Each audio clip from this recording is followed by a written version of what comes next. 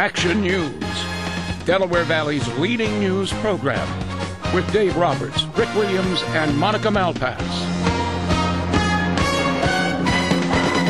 Millions of Americans are being charged illegal fees to file their federal taxes. That is the allegation of a class action lawsuit filed in Philadelphia. And this, by the way, is a story you'll only see here on Action News tonight. Here's Action News consumer reporter Nydia Hahn. Hi, Nydia. Hi, Monica. The details in our report come from this class action lawsuit just filed today. And if the plaintiffs win, millions of taxpayers could be getting refunds. And perhaps more importantly, this has the potential to change the federal e-filing system for good, so that all American taxpayers can e-file for free starting as soon as this coming tax season.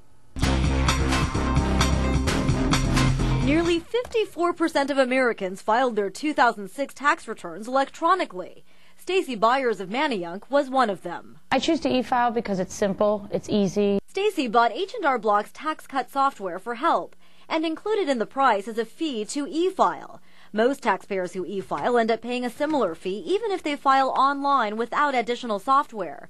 Sometimes the fee is included with other products, sometimes they pay it separately. I had no idea that anybody was profiting over paying my taxes. Even if you go to the government's official IRS website to e-file, the government then directs you to one of a number of private companies that has a contract to facilitate e-filing. Companies like H&R Block or Intuit, which markets TurboTax.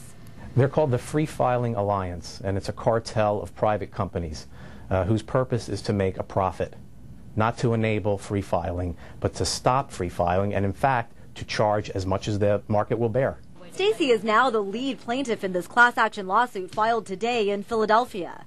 The lawsuit alleges the cartel wrongfully charged Stacy and other taxpayers and failed to set their e-filing fees as required by federal law. Everyone has an obligation to pay taxes to the federal government, but they shouldn't have to pay a price, a fee, simply to file their returns, and they certainly shouldn't have to pay a fee to private companies.